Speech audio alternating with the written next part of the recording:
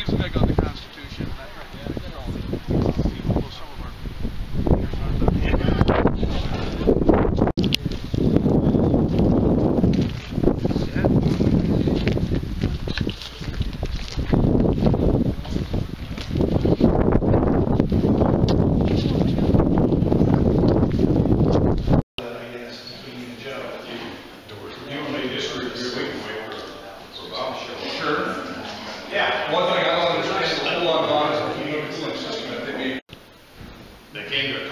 Steve did with his engineers, and they put in two 10-ton water furnace units.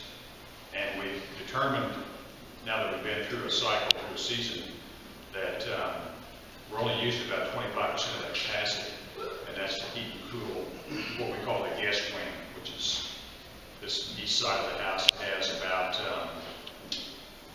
heated space, counting the garages and the space under the garages, is about 20,000 square feet.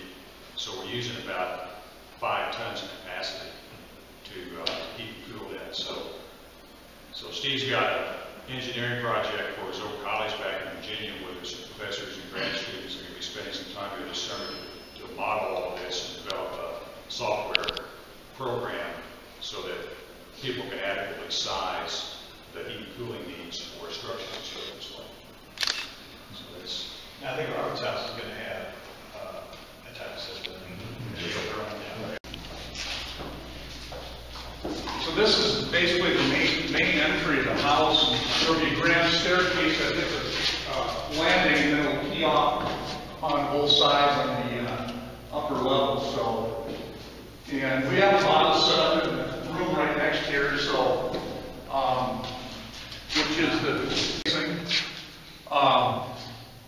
the cross ties. This is for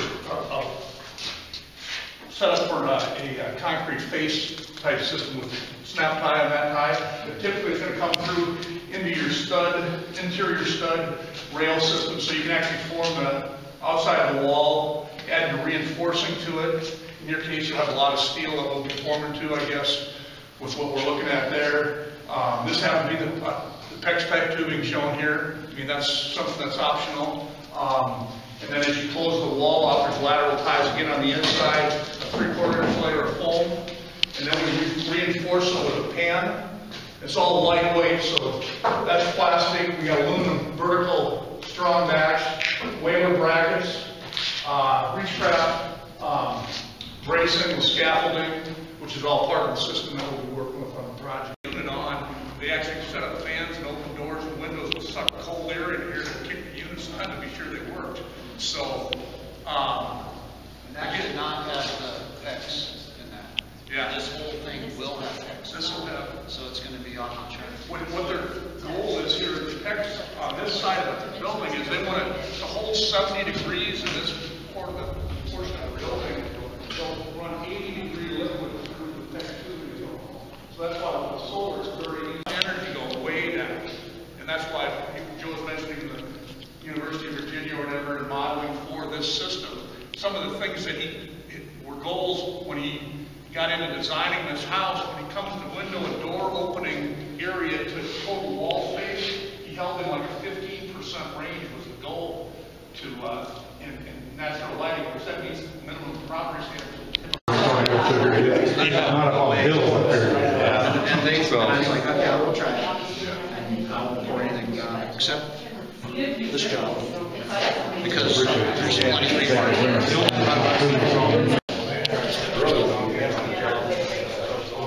Really? Well, part of this, we'll pour down to 30, 25, if it's going to be stable overnight. Because we're pouring into a blanket.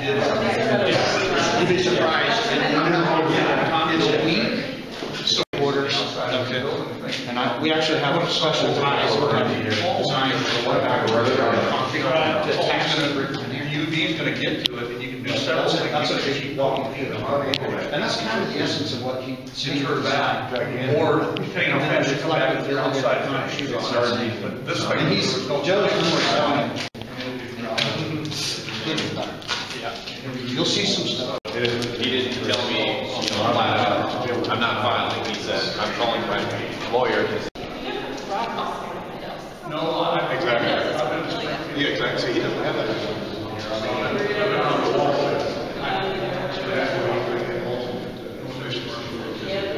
thought I was going to get out of it. I did a lot of work back in the 80s with Superintendent with I was with Steve, University of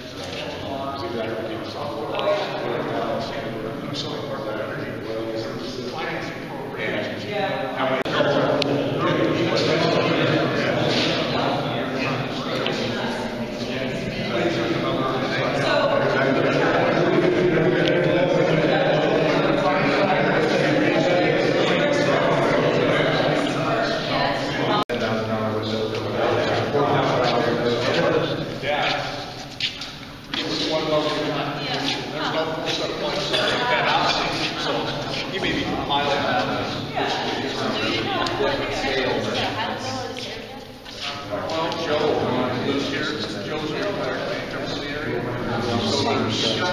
It hit the front lip of the dumpster, popped straight up, and I thought for sure it was going over that edge. And somehow it stayed to the inside and fell down and landed right in front of me.